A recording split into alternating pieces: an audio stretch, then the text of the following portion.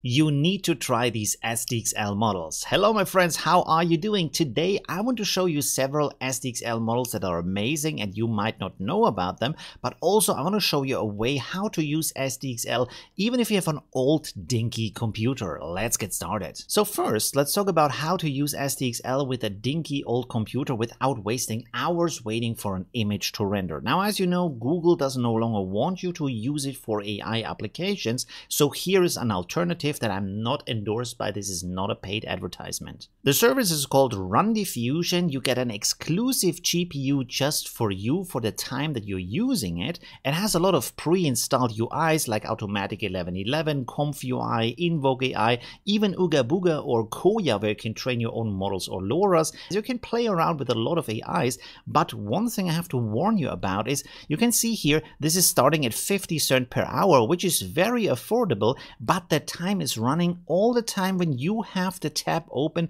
and you're using the GPU because it's exclusive to you. So when you go off to talk with people on Discord or search for images on Google or other stuff, close down the service because otherwise you're paying for the idle time. That's not great. That being said, let's go on to the SDXL models. All of them have some specialties, so I would suggest that you just download them and experiment with all of them. Also, at the end of the video, I'm going to talk about upscaling methods and where to find good upscalers. So the first one here is Reality Check XL. And when we look at the images, you can see that they are pretty amazing with the dog wearing the glasses. As always, here on the right side, check out the prompt, the negative prompt, the settings, the sampler, and so on, that you get really good results from that. And then of course you want to experiment with the different settings, what this is good for. You can see here the face is pretty cool, the nose is a little bit big, but it certainly has a specific face I've never seen before in AI, so that can already be a reason to use that model for your purposes. And this is another thing I've never seen before. I like the dynamic between the little girls sitting on the mushroom, and that's certainly something that is very popular in photography, especially with small kids, because it has this kind of fairy cuteness. So for family photos and studio photography, that is a very popular theme. And as you can see, this model can also do a lot of other stuff. This is a little bit more in the Pixar style. And one thing I saw a lot with SDXL is this kind of smudges and other kind of dirt in the face. This model does it a little bit. Of course, you can fix that with in-painting or even in a graphic software afterwards. So there shouldn't be any problem with that. Now, the next model to look at is ChipMix Reality XL. And this is also a very nice model. It can also do not safe for work images. This is why we'll see a lot of blurred out stuff here. But when we look at the upscaled images, you can see that the quality is very nice. Really nice quality here on the hard surfaces, on the details, on the cohesion of the image, where all of these details fit together, and even the reflection down here in the water. Very beautiful. Here we have a dragon, and look at these wings, just amazing. I feel like the face of the dragon looks a lot like from the movie How to Train a Dragon, so all of that is very cute. I love how detailed everything is and how artful the expression of the image is. Next, from the same model, we have here some mice fighting a sword fight. I love the details on that, the dynamic that you can render two characters in one image. They interact with each other. Everything here looks pretty good. The mice have human hands, but of course with a fantasy character, why not? The feet are also very mouse-like, so that's really, really beautiful here. And as you can see, this has now also a different kind of style, more digital painting or concept art. And here is another image of a beautiful dragon. Now, this is a special thing because SDXL kind of has a problem rendering dragons in a nice way, but this dragon is just fantastic. I really love it. It reminds me of the good old days of World of Warcraft with the Lich King. Remember that trailer with the blue dragon coming down the mountain, waking up all of these skeletons? Ah, the good old times. Let's head over to the next model called Colossus Project XL. Again, you can see here safe for work, not safe for work. It can do both. And for the quality, it's just really beautiful. I love the colors in this one. Also, how the colors are very expressive, artful, cinematic. So that is pretty cool because SDXL is a little bit stuffy, is a little bit not so expressive, but this looks really good. I want to see that movie. Again, the hard surface is very nice. The face expression is beautiful here, and also the soft bokeh in the background. Next, from the same model, we have here a beautiful painted style. Look at all these nice details, how the fisher is standing on his boat, the sunset in the background, the beautiful clouds out there.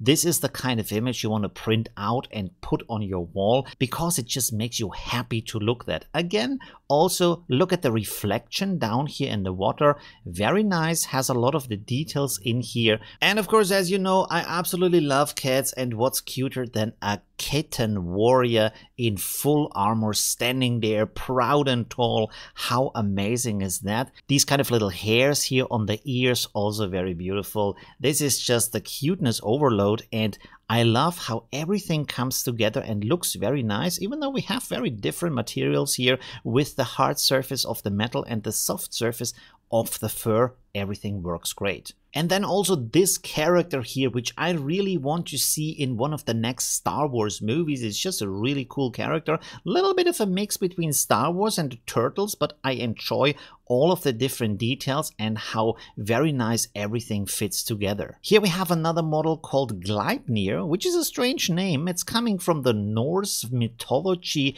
of a chain, for all things. I don't know why, but the results are pretty amazing. Here we have a very nice cat, really beautiful fur. Now what you can see here also is that the fur is pretty fluffy and nice and soft and doesn't bulk together, so that's also very good. It has these little brushes here on the ear tips.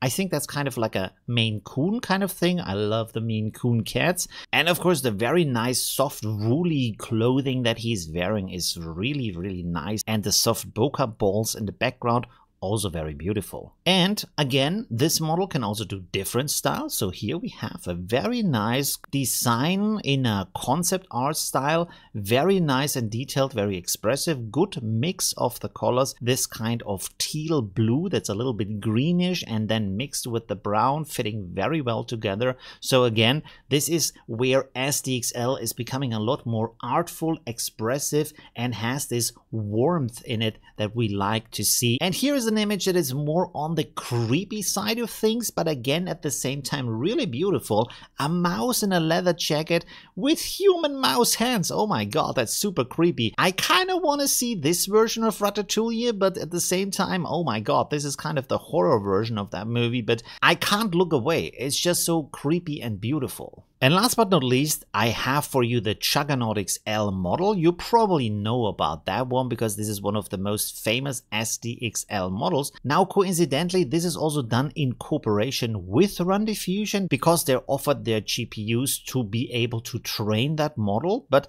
the results are pretty amazing. So when you look at these beautiful, very detailed images here, again in different kind of styles. Here we have this kind of digital painting style. Again, beautiful colors, very nice composition. I love how all of the details work very well together and make sense. But then also we have here something in the style of product photography, which looks really good. And again, the colors are very nice. The materials look really good. Maybe the bubbles here could be a little bit rounder, but SDXL overall has just a problem with round shapes. And here we have a very nice, super detailed portrait. Beautiful details on the skin, very nice hair in the beard and also on the head, and then in contrast to that, the nice hard surfaces we have down here for this kind of armor that he's wearing. I like the materials, I like the reflection on that. Okay, enough about the SDXL models. Let's talk about upscaling. Where do you get upscalers and what is a nice little trick to get even better quality? So I want to highly suggest to you the page OpenModelDB. This is a database where you can download all of the different upscalers for free.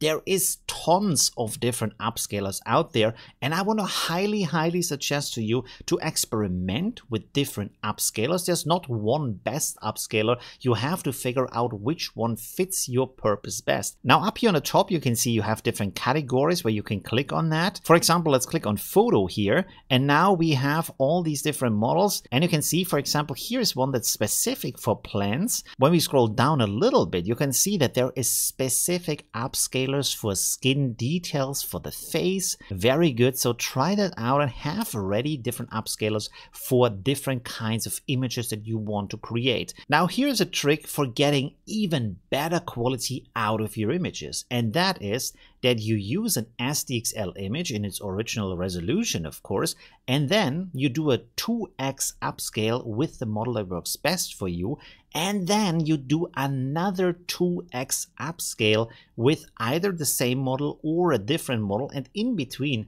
you might want to change the prompt a little bit, for example adding words like highly detailed, full sharp, intricate, things like that, so that the AI knows what you want to have when it is upscaling that, of course using a low denoise in both cases. You're not changing too much about the image when you're upscaling that, and because you do a double upscale, you get a very high resolution but also a very nice quality because it is adding the details 2 times to that image, so that can be very nice.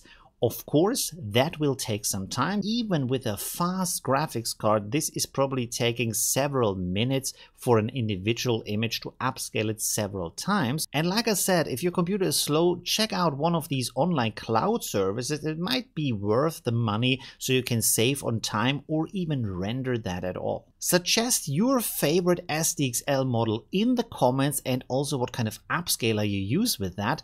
Thanks for watching, leave a like if you enjoyed this video, and see you soon. Bye! Oh, you're still here. So this is the end screen. There's other stuff you can watch like this or that. It's really cool. And yeah, I hope I see you soon. Leave a like if you haven't yet. And well, yeah,